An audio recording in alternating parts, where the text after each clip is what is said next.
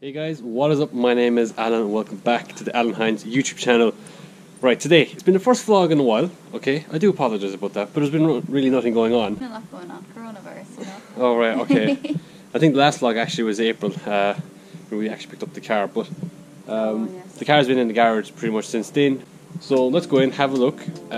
We want to start on some things. We need to make a plan of what we do to the car because yeah, it's not in the greatest of shape. You would follow me here, darling.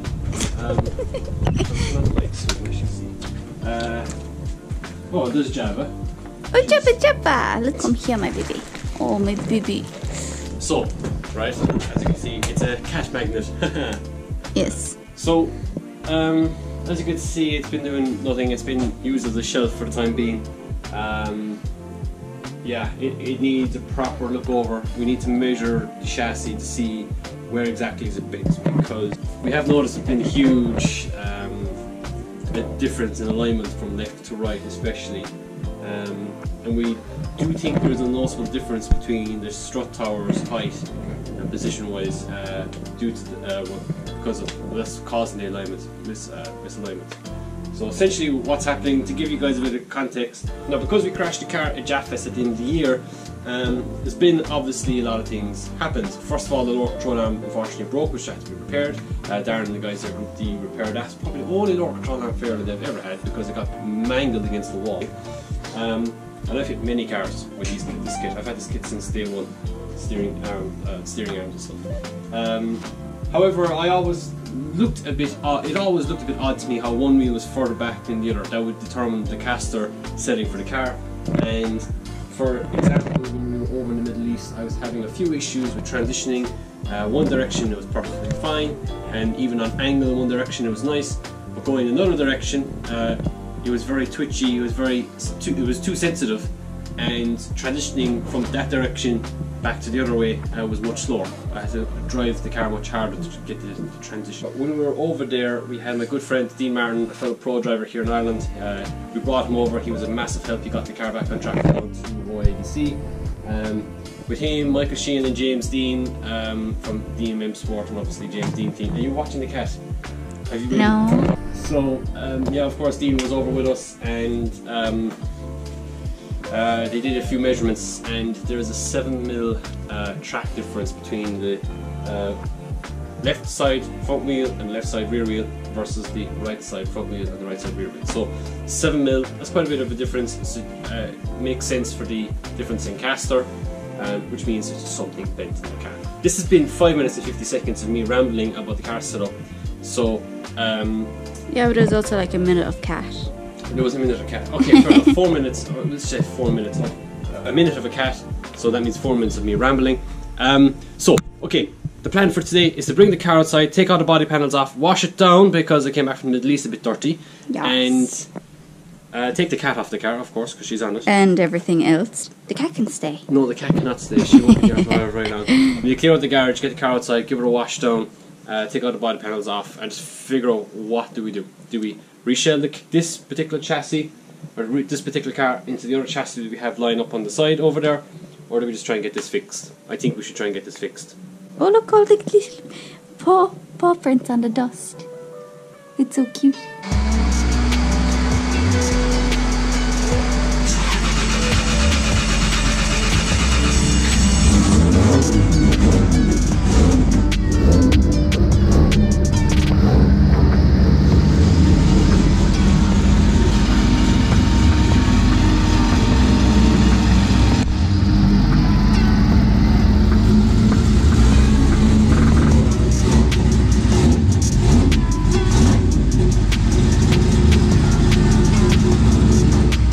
Smells good. Next bit of that. Yeah. Smells sexy. Schmecksy. Schmecksy. Alrighty. We went over there with the hopes and dreams of staying together, and I'd say I tapped the wall 4 or 5 times over there so everything fell apart very quickly. Tap? Yeah, this is what happens when you tap the wall. It's just yeah, little tap.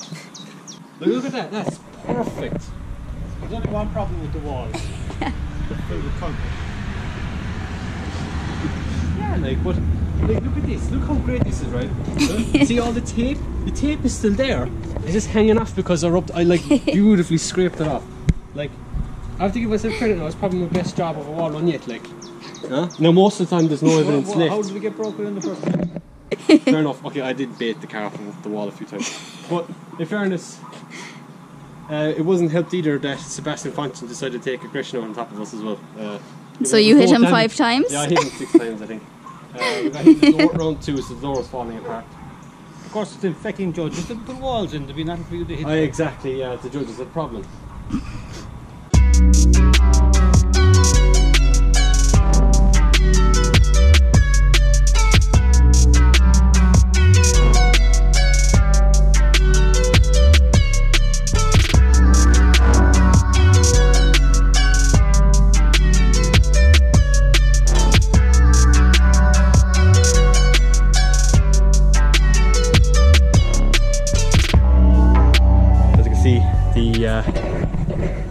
The S14 is now been stripped down. Alannah's just taken off some of the 01 International Drift stickers that we had, and we just put them on the garage door because that's kind of like a memorabilia place.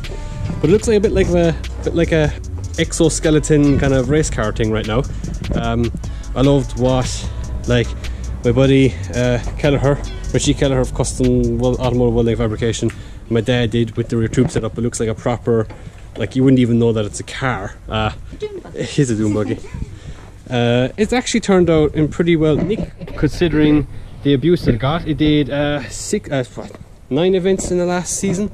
Rear rad setup was mint. Didn't really have any issues. Of course, we're having a bit of corrosion and rust here because it was in the container coming back from Oman. So yeah, we don't know, we'll have to repaint all of that, I suppose. But this bar held up beautifully. I tested it at the first round of Drift Games last year, and we did actually bend it, but it was bent back straight again. I think there was a crack in the weld, you can actually see it there from where it bent, but it's grand. Other than that, the car held up pretty well. I love it in this situation, like, or this spec. It's pretty baller. Alannah's failing. Yeah, the heat probably didn't help. We got hit in the door in Oman by my good friend Ali Maxi, his Mark IV Supra. If I'm honest, I think every Supra is pretty angry that their hearts are being stolen and put into Nissans.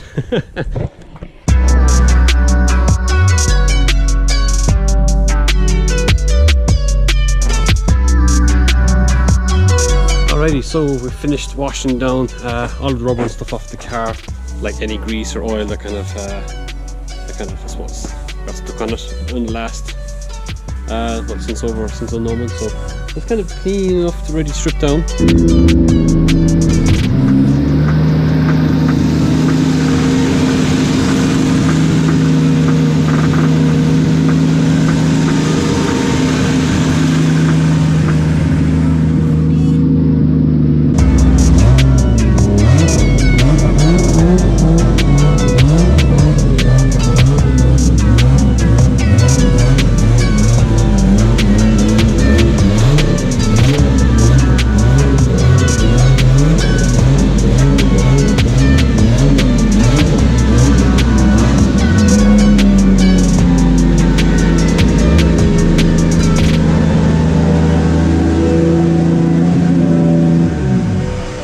Radio compression test, just to see if, the condition of the engine, because this particular engine did all of Drift Games, an event of BDC, I did a track day in Mondello, and it did three rounds of Oman International Drift. Oh, don't put your hand up there. You really did. It's easy to do it. We've been running the engine, so the engine got up to about 60 degrees Celsius, so we'll just do a quick compression test to see what the engine is like. Hopefully, all fingers crossed, and we're fairly confident that the compression will be pretty sweet, which means we can take the engine out and see, I suppose down the line eventually, is there anything wrong with the chassis. So we're just doing this now to make sure we don't have to do anything, I suppose, while the engine's out. Building a brand new, well, not a brand new, but a new engine for this car. Might not be for this one necessarily. It might be for that one, the one that you see on its side right now. So yeah, that's where we kind of are with this this particular car. This engine, for those who are wondering, is a 2JZ VVTi GTE head. So it's a twin turbo turbo engine head with VVTi, so it's out of a Risto. But the bottom end is from a 92 or like a 93 Soarer. So it's that's a hot one, was it? That's a hard one. Spark plug. So which means it's got the thicker rods and pistons. Well, it's got the thicker rods, so it makes about 550 crank horsepower.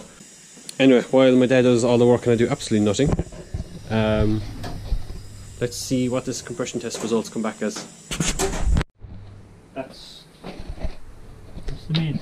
Yeah, like, so for anyone wondering, there's not confidential. No, there's 8 bar across the board, pretty much 8 bar, which I think was like 110ish, 115 psi, maybe a bit high. I don't know. We'll have to Google. We're using like old school kind of compression gauge tester, but pretty happy with that. Like, they're all the same, so that's promising. Obviously, we just need to do a PSI calculator to make sure. We did this at like a warmish kind of engine, so when the engine was kind of warm. We do have some upgrade goodies for this there, don't we? We do have a few changes inside there in the garage. Maybe we'll pull them out there. We'll kind of show them. I have a few engine bits as well upstairs in my room. Do you know where the pistons are, Dad? So yeah, we've got some new engine bits. As I said, we've got new pistons. Here we've got Diamond Racing pistons. I can't remember the size these are. It's been so long since we actually got them. But yeah, they're quite nice. They're ceramic coated. I believe that's what it's called. Perfect for that. We have to get the block. Is it bored or honed? Honed, isn't it? Or we have to get them bored now because we got these. Yeah. So yeah, we have to get the block bored. We don't have a fucking clue. We really don't. All we knew. I think it needs to be bored because the bores were gone oval. So that's our piston setup. Pretty sure some reputable drivers have used them before and had some great success, reliability and stuff. To be honest, their pistons, I can't really see the failing point of them, but again, I'm not an engine expert when it comes to cars. You would know a lot more about engines, but you wouldn't know what's a good piston and what's a bad piston. So we have a lot of confidence in them. Next up, we've got BC connecting rods. So yeah, these are tried and tested. I think everyone knows about BC and them as a company. So yeah, they're sweet, beefy. Not really to say much really. They're just the same like the pistons. Don't really have a clue what I'm looking at. I just know that they're strong.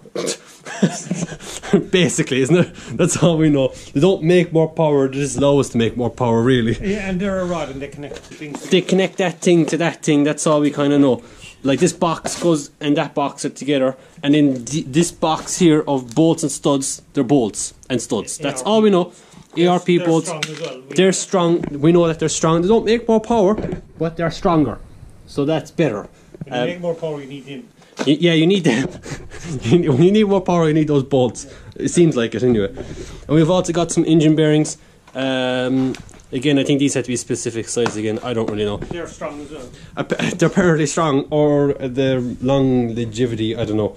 So that's our new kind of engine package, plus the turbo block, which is inside the doghouse. You can't really see. No, it's covered in plastic. It's covered in plastic, but the head is up on the head is up on the shelf inside. yes. But I think our plan would be to take the head off this and put it on top of this engine, because that head has two 7.6-degree cams and like I don't know some other stuff. Yeah, it was basically rebuilt. Yeah, all the valves are reseated. Yeah, so it was valve seals and all that. Yeah, so it was just refreshed. So it's pretty stellar, and we take the head off that, plonk it on top of this. Should have at least what 600 to 650 horsepower maybe. We could even see more depending on our turbo setup.